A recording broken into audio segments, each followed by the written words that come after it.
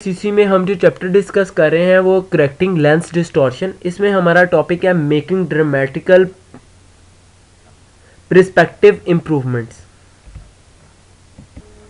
Better understanding के लिए हम कुछ ट्रिकी एग्जांपल्स को इसमें देखेंगे इस वीडियो में।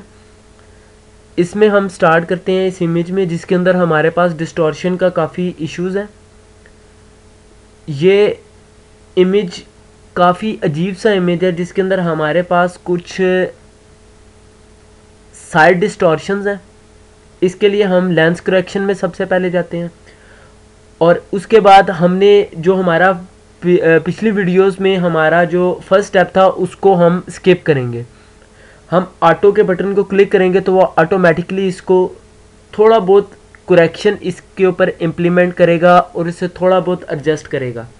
बट लेकिन दोनों साइड पे कुछ स्पेसेस हमारे पास आ गई हैं। इसके लिए हमें दोबारा अनेबल प्रोफाइल करेक्शन को क्लिक करना पड़ेगा जिसे जो इसको काफ़ी हद तक मोर इन्हांस कर देगी और इसकी डिस्टॉर्शन के इशू को रिमूव कर देगी।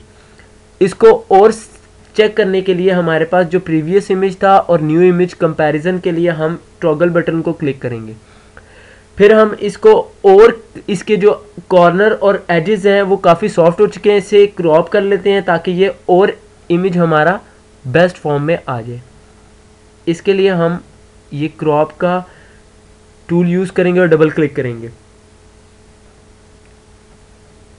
ये अब हमारे पास इमेज एक इन्हांस्ड फॉर्म में आ चुका है जिसका रिज़ल्ट काफ़ी बेटर है।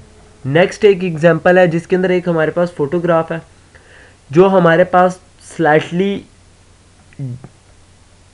एक साइड के ऊपर हमारा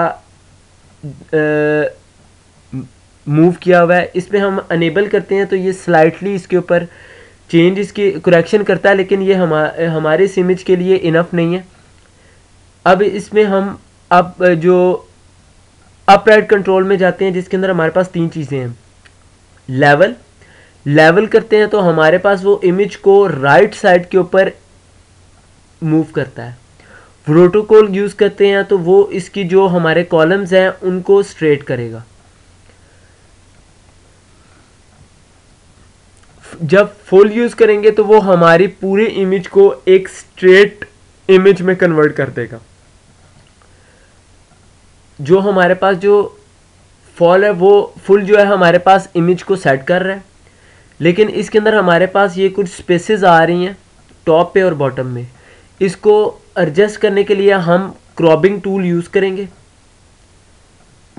इस एरिया में और इस पर डबल क्लिक करेंगे, ये क्रॉप हो जाएगा।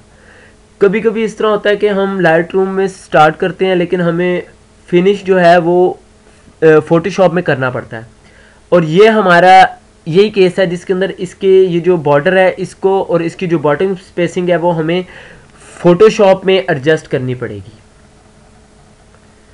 या इसके अलावा हम इसके लेंस करेक्शन के थ्रू भी इसको हम सेट कर सकते हैं। इसमें इस वीडियो में हमने देखा कि किस तरह हम कुछ जो हमारे कॉम्प्लिकेटेड इमेजेस थे उनको हमने उनके लेंस डिस्टॉर्शंस के इश्यूज़ को हमने रिजॉल्व किया।